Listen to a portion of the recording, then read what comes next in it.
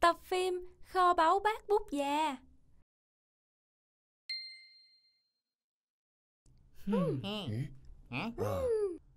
Bác Bút Già chuyển nhà đi nên cho lại mình đống đồ cũ của bác. Mình thử mở ra xem có cái gì.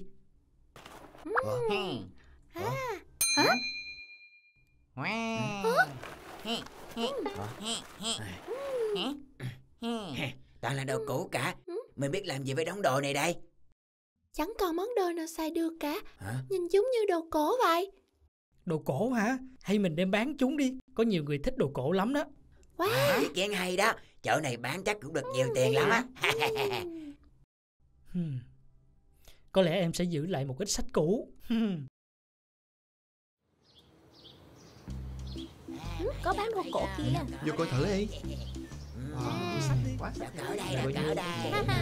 Cỡ đây. Đồ cổ gì mà cũ rích vậy? Vì nó cũ rích nên mới gọi là đồ cổ mà. Nè ơi, có muốn ăn gấu kia. Hả? Không được nào. Quên đi. Muốn ăn gấu. Em đi ăn gấu cơ.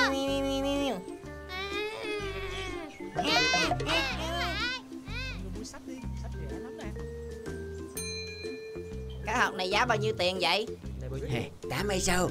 Sao mắc quá vậy? Tính cắt cổ hả? Chiếc hộp này chỉ đáng giá 30 xu thôi. Đây là giá đúng. Không muốn mua thì đi chỗ khác. Đừng đi. Chờ đã.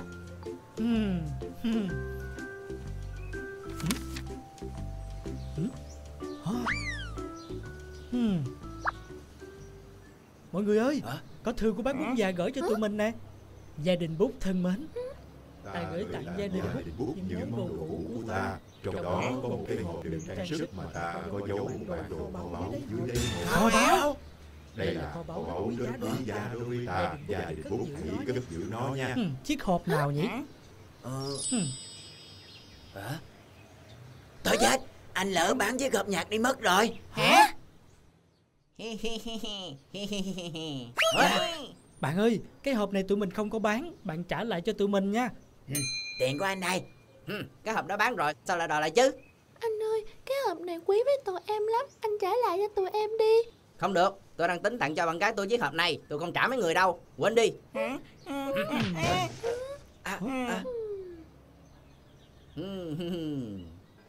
Chào mừng quý vị đã đến với dịch vụ trao đổi hàng hóa của gia đình Bút. Nhà Bút tôi có rất nhiều đồ đẹp: trang sức, cặp tóc, váy áo, bình bông không có bông, bình bông có bông. Đặc biệt là thích hợp để tặng bạn gái. Bạn có thể đổi lấy tất cả số đồ này chỉ với một hộp nhạc mà thôi. Nhanh tay kẹo hết. Không, cảm ơn. Bạn gái tôi dư những món đồ này rồi.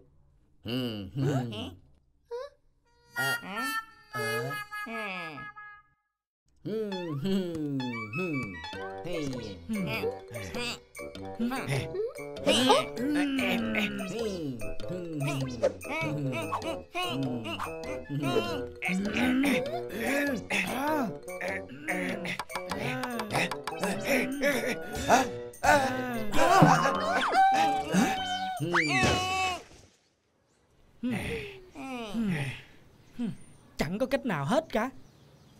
Cách cái gì nữa mà cách.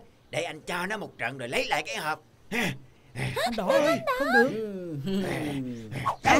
Lily ơi, anh tặng em chiếc hộp này nè. Hả?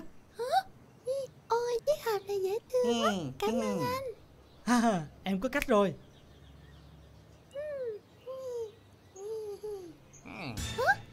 Ông ơi, ông bói hả? Tôi bói thấp, bói cao, bói tròn, bói méo, bói no, bói đói. Cái gì cũng bói. Ôi, hay quá. Ông bói cho con. Con đã gặp một mối nguy hiểm rất lớn mà ta có thể cảm nhận được. Đến từ chiếc hộp này. Đây là một chiếc hộp bị nguyên rủa. Người sở hữu chiếc hộp này sẽ bị rụng tóc, da nhăn nheo, cơ thể bốc mùi chuột chết, và nhất là không ăn được cá rán nữa. Cá rán, con thích ăn cá rán lắm. Sao anh dám tặng em một chiếc hộp bị nguyền rủa chứ?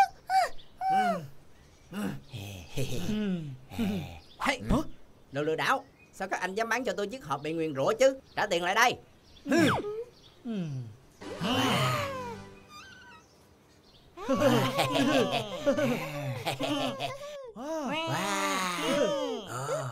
Wow.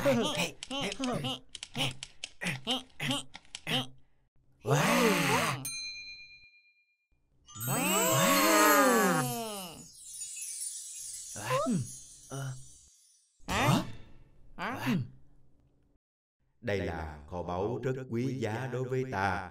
Gia đình Bút hãy cất giữ nó nha.